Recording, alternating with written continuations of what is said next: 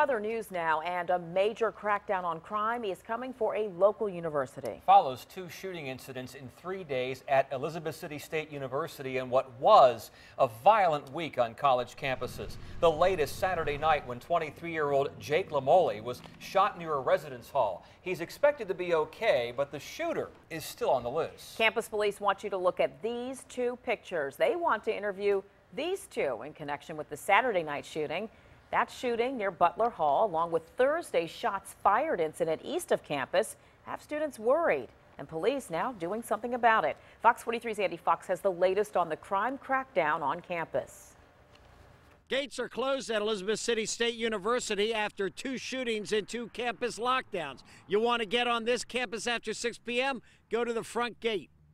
Thursday night, shots fired in the air here at University Tower on the campus of Elizabeth City State University. The campus put on lockdown. Then Saturday night here outside Butler Hall, a 23-year-old student shot in the thigh, treated and released from the hospital. The campus again put on lockdown.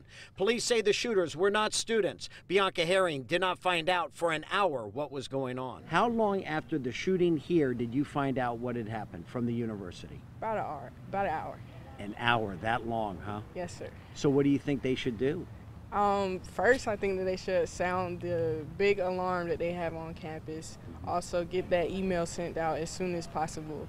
Campus Police Chief Sam Beeman reassessing security on campus, changing shifts for peak time police presence, more walkthroughs in dorms. Increased vehicle stops. We shut the entire campus down at 6 p.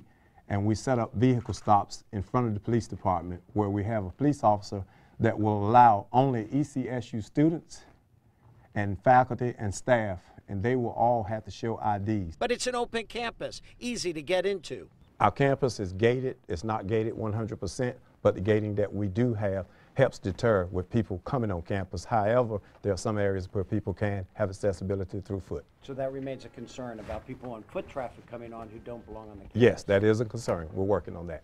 Signs don't keep out weapons. That's a problem with this campus. It's so easy just to walk on. You don't need a car to cause trouble. In Elizabeth City, Andy Fox, Fox 43 News.